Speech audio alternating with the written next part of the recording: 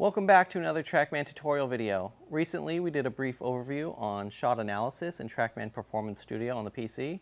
Today we're going to dive a little deeper and take a look at how to send reports and screencasts. Whether you're an instructor with students or just your day-to-day golfer trying to get a little bit better, both screencasts and reports are valuable ways to share that data that you track here in shot analysis and send it to yourself or your students so they can view it on the go. Let's head over to the PC and take a look. So today I have Brady coming in for a little lesson. The first thing we need to do is start shot analysis and verify that our TrackMan is calibrated on this target image screen. Then we can press continue, choose his profile, and choose a club.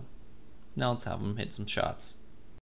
While he does so, it's really important to mention that in order to send screencasts and reports, your TrackMan does need to have a current software license. Without one, you only have the capability to save data locally to your PC. Now that the lesson is over, let's go ahead and send Brady a report. You can do so by clicking the icon in the bottom right hand corner that says Create a Report. Then it'll ask if you want to send a single or a group report. I choose group since I want to include all the clubs that he hit, and press OK. Here we get to see a preview of the report before we send it. On the top of the preview is a text box where you can add a customized message for the recipient. If you scroll down a little bit, you get a view of the range and all of your clusters. Below that are the different groups of shots that you hit.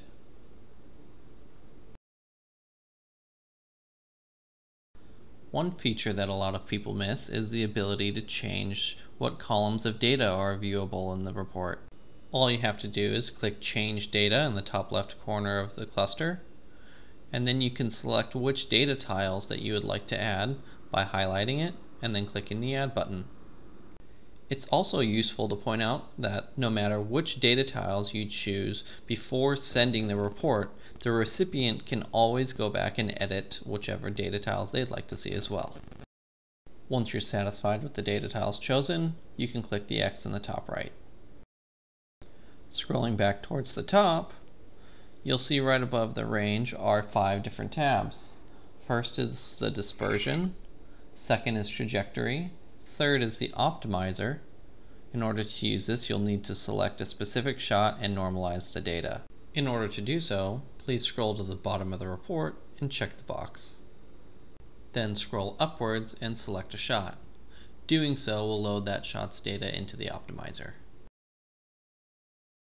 You may also notice that right above the optimizer you have the ability to choose between optimizations for low, mid, and high trajectories. The fourth tab at the top of the report shows club data for specific shots, and the fifth tab shows any swing videos that may have been included in the report. At this point, we're ready to share this report with Brady. In order to do so, click the Share button at the bottom of the screen. Click Yes if you'd like to upload the swing videos to my TrackMan, and finally click Upload. At this point, it's really important to point out that that report will not send until TrackMan Performance Studio is connected to the internet. If you click the gear icon in the top right to go to the Settings menu, and then on the left hand side click the Share tab, you can see that TrackMan Performance Studio shows as offline. This is most likely due to the fact that our PC is only connected to our TrackMan's Wi-Fi, which does not produce any internet access. In order to fix that, head down to the network settings on your taskbar in the bottom corner of your screen and switch over to a network that you know provides internet access, like your home or shop Wi-Fi. Once we successfully get connected to that new network, you can see TrackMan Performance Studio shows as online and that report immediately sends.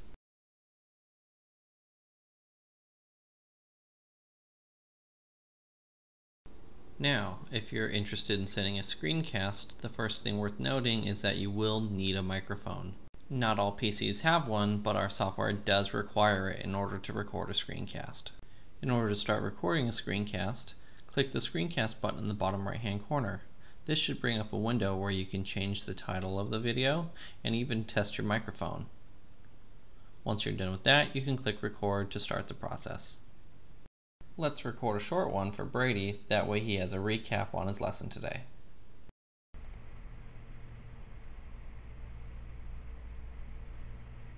Hey Brady, good work today. I just wanted to go over a couple things. You can see here, I know we've been working on those tight little draws. You can see here with our 8-iron, we're not struggling nearly as much to get that face to path a little left of our path. But with our longer irons, our 5-iron, we are struggling leaving that face open a little bit. So really want to drive home, keeping that face closed at impact, and you should see that ball turn over. Once I was done, I clicked the stop button in the bottom right hand corner, which ended the recording. What follows is a screen where you can preview the screencast that you just recorded. In the bottom right hand corner is a discard button if you're not happy with the screencast, or the share button if you want to send it. Since this one looks pretty good, let's go ahead and hit the share button and send it on over to Brady. Once again, you can go into the Share tab in Settings to check the status of whether or not the screencast has been sent. And now that we're done, we can hit the Home button in the top left corner, save our data, and that way we can always go back to review it if we need to in the future. Hopefully that shed a little light on the process of how to send reports and screencasts. As always, if you have more questions, please feel free to check out some of our other tutorial videos or contact our support line. Bye now.